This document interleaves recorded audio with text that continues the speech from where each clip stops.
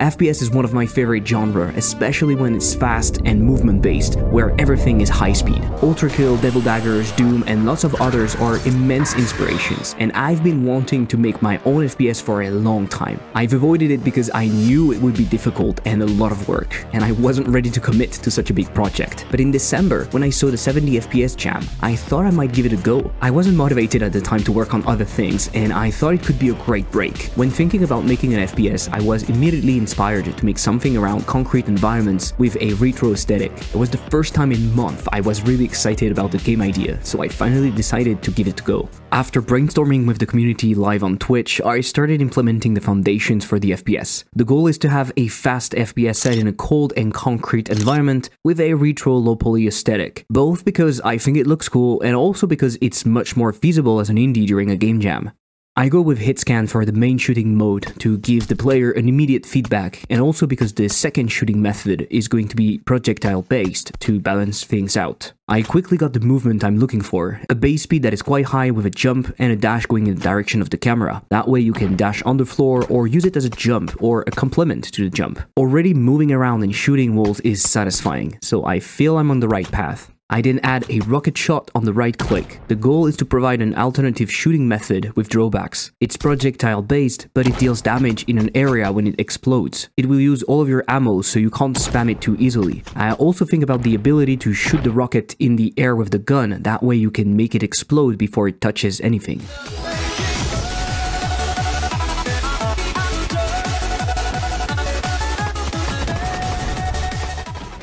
Yeah, I bought a green screen, so I need to try to use it.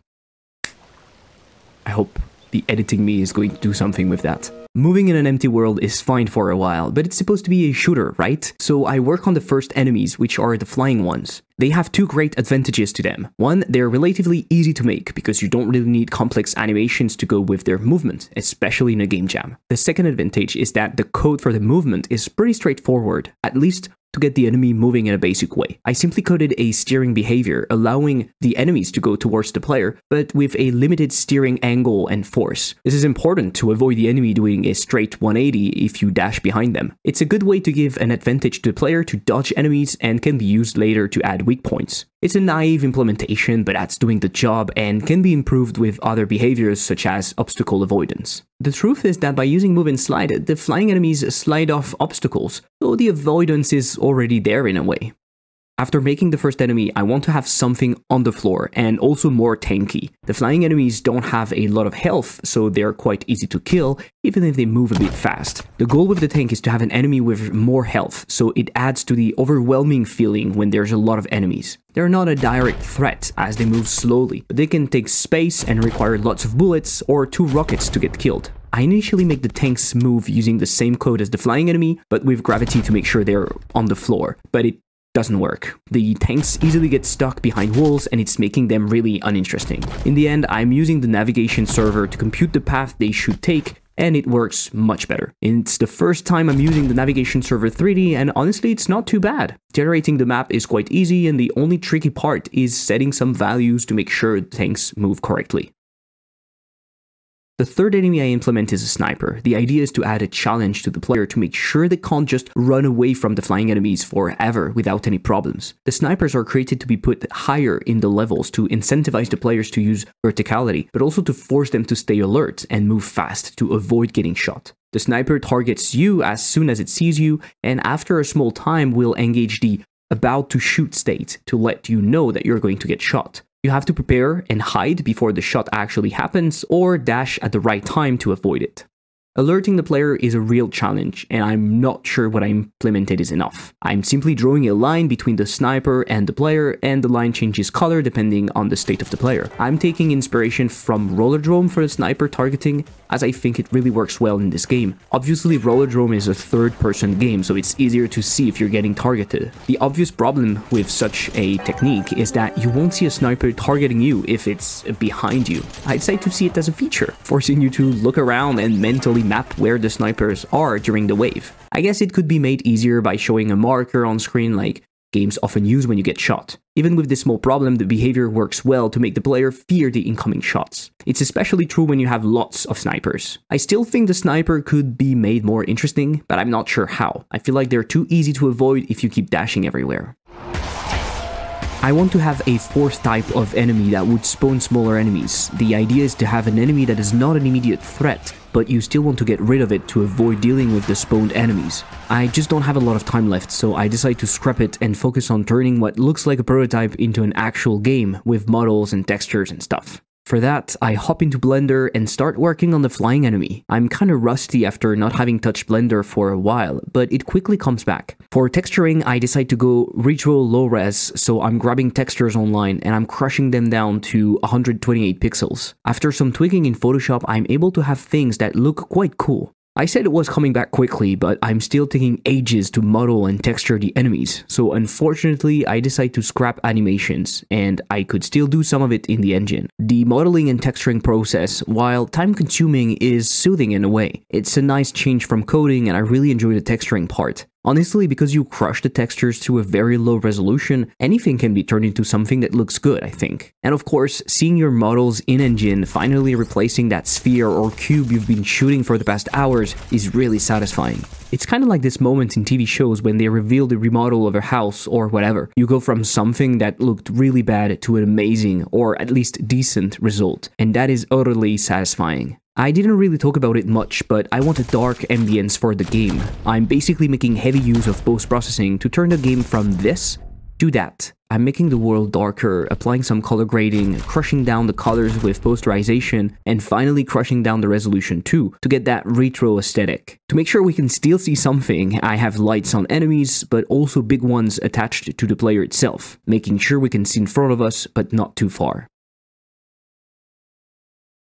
If you're interested, I put the jam version of this game's source code on Patreon, and you can access it if you're a supporter. It helps me a ton, and hopefully it gives you something back. Supporters also had access to this video in early access, and ad-free. As satisfying as it was to look at my beautiful models in games, I still have to finalize the game loop. At that point, I'm still simply spawning a bunch of enemies to test things out, but there's no proper waves and level system. It's a bit of a pain to work on. I don't know if there's a known way of doing that, so I end up simply defining exactly what kind of enemies and how many of them are going to be spawned per wave. To make it less rigid, I just sprinkle some spawners on the level and choose some of them randomly to decide where to spawn my enemies.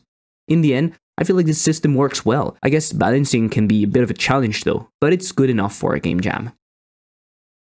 As you've probably seen until here, level design is, how do I say, non-existent? And well, my goal is to have more verticality. The truth is, 7 days to make an FPS is quite short, and I don't really have time for that. So for the jam version, the game is lacking level design. I simply place a few blocks here and there just to say, and also to give a platform to the snipers, but that's it. Sometimes you just have to accept that things won't be perfect, especially in a game jam. I guess the problem with me is I accept too easily. But of course, I want to go back to that, and that's exactly what I'll do after the jam.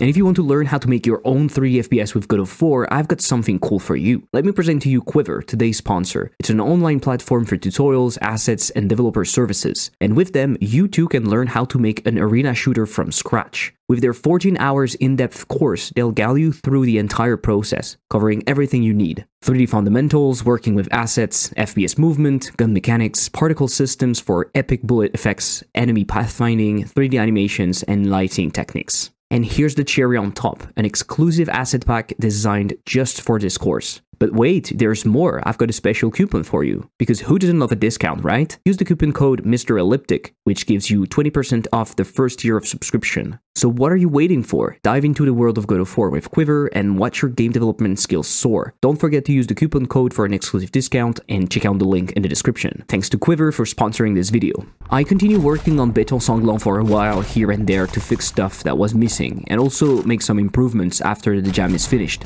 I mostly work on juice, like adding sound effects, VFX, and particles. I add a fire effect when you explode your rocket on the floor, but also blood particles coming out of the enemies, and my favorite, body parts when they explode. The best part is they're physics-based, so you can shoot them or simply bump into them. I really like when games are juicy, and I want my games to feel like they're responding to what you're doing as a player. I also take the time to work on better level design. I'm still not sure it's enough, but at least there's something now. The levels have way more structure and more verticality. Also, as you progress through the game, the levels shrink in size but become taller. This will hopefully make it harder and force the player to be constantly moving but also seeking height. This new level design is showing me that the enemies are too simple though. The flying ones can still navigate fine, but now the tanks are kinda useless and they're easily avoidable using height. Maybe it's okay though, and they should just serve as a way to force the player to go higher. Let me know what you think.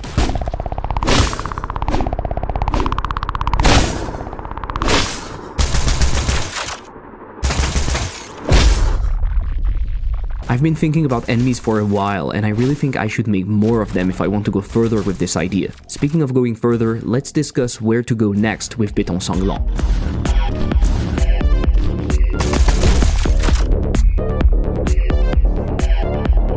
As you saw, this project was really fun, but it's still a bit far from what I want. So where to go next? I love this project, and I'm thinking of maybe turning it into a full release. It's something I'm a bit afraid of because I know there would be a ton of work to put it to a commercial standard. The past years have been packed with incredibly good FPS, and I think the standards are quite high nowadays. It's part of the reason why I've been thinking about doing an FPS for so long, but didn't do anything. To make the game more interesting, it first needs more content overall. More enemies, but also better ones with varied behaviors to push the players to move fast and use the verticality of the levels. I would also need more levels, but again, specifically better designs. Making interesting levels that are easy to move through with cool gaps and structures would really improve the experience. I was thinking of adding hazards like pool of lava or toxic wastes, something to keep the player on their toes and again to encourage more verticality. As I was saying, my enemies feel very limited, especially with the new level design. I think I can change that quite easily though. First of all, I could turn some of the tanks into spawning enemies, again to make them more annoying and encourage the player to go get them fast. I think my flying enemies could also have a variant that would be shooting small projectiles. Again, it's an easy twist to add to an existing enemy.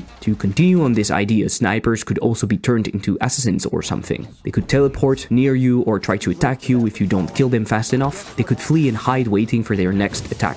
The idea with such an enemy is to create something that won't be very limited by the level designs and the verticality. I think overall adding more flying enemies is the way to go. I also think I'd like to have bosses. I really enjoyed the change of pace in games where you have to fight a boss. It's like a challenge to see if you've learned the mechanics of the level you just played. A good boss fight is also memorable and can leave a long-lasting impression on players. I love the feeling you have when you first see a huge boss and you don't know how you're going to defeat it. But after many deaths, you learn how to approach the fight, and the feeling you get when you finally beat it, it's just incredible.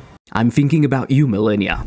And I have never known defeat. Never known defeat. I'm quite happy with the current look and the different effects I created, but there should always be more juice. I would really want the experience to be incredibly satisfying, so adding more juice everywhere would be part of the program. One thing I didn't do, but I really wanted to explore, is adding a special mechanic to the game. Ultrakill is one of my biggest inspiration, and in this game you have the coin flip. You can throw a coin up in the air, and if you shoot it, your bullet bounces off the coin and will hit an enemy. It's a nice change of pace from just shooting the enemies, and it's an interesting trade-off for the player. I really like the idea of taking time to shoot your own coin, which can be tricky, paying off by hitting an enemy for sure. The coolest thing about the coin flip is that you're able to throw multiple coins and the bullet will ricochet, gaining damages each time to finally hit the target with even more force. There are other mechanics like that, such as the split shot, which splits the bullet into multiple bullets if you hit the coin at the right time. Of course, the mechanic behaves differently depending on the gun type and the shot type.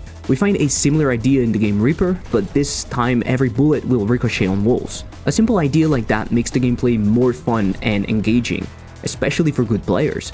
It's also a clever way to add more depth to the gameplay.